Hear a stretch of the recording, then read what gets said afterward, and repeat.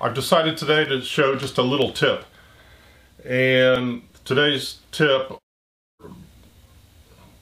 little advice, is with these vacuum bags.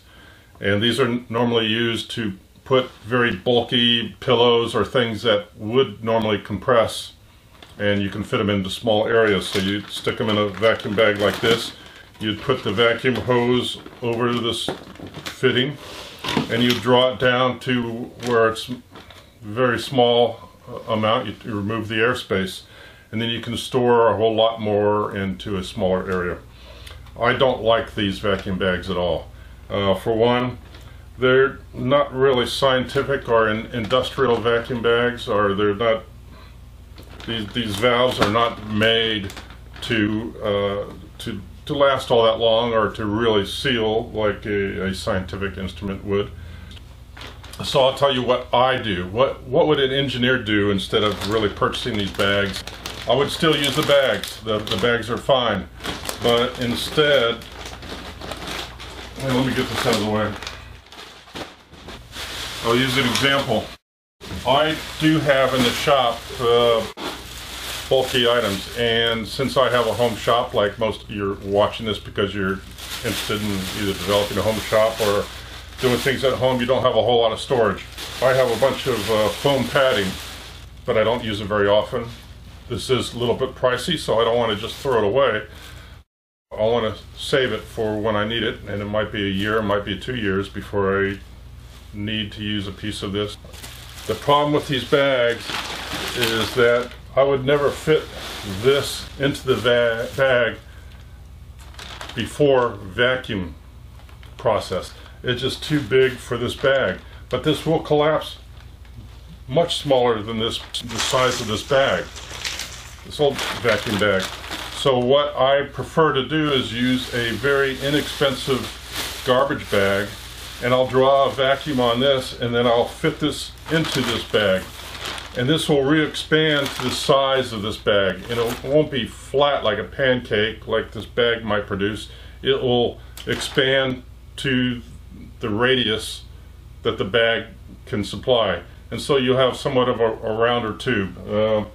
Much like my other example over here, it's still flat somewhat, but it's rounded. Now this is not holding a vacuum seal like its original intention. This is holding a bag just like this that I vacuumed, then I fit it in here, and then the bag expanded to the restriction that this older vacuum bag is producing. And that's really what you want. If you don't have one of these vacuum bags and you want to make this a much smaller diameter or space requirement, there's no problem. I have these laying around.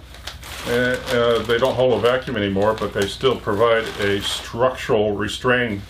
You could pull a vacuum on this big bag easily with a shop vac like I'm using, or you can use your regular vacuum cleaner. It doesn't matter at all. You can draw this down to a small size and then wrap some clear plastic around it, just like you do for your meals when you want to cover it with plastic. Saran wrap or any of those kind of wraps, and wrap around a few times, and it'll hold.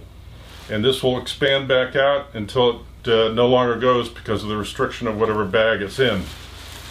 And you can use other little bags that don't stretch very much that will hold the tension.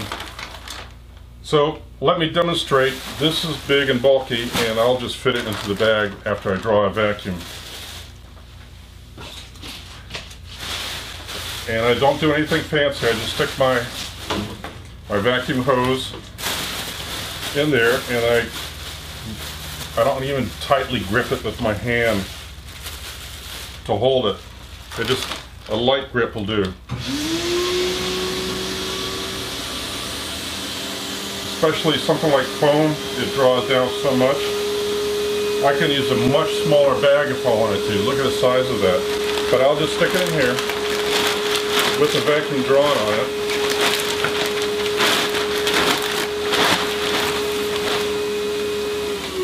Then I'll release the vacuum. It's much smaller in here now, but it will expand to the size of the bag like it's doing now, fairly rapidly.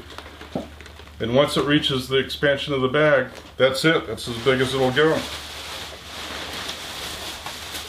And here, it will hold this size indefinitely.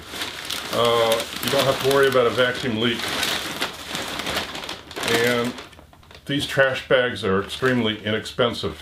They'll draw a vacuum no problem. You don't need to buy these much pricier bags and have a collection of them laying around, and they don't hold a vacuum very long anyway. Like I said, I can use saran wrap or other little bags that will hold the tension.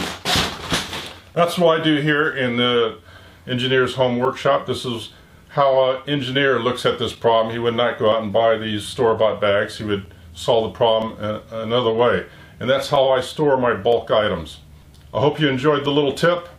This just is a quickie. It's not really scientific like I like to do sometimes, but maybe it'll be of some interest to some of you. Thanks a lot.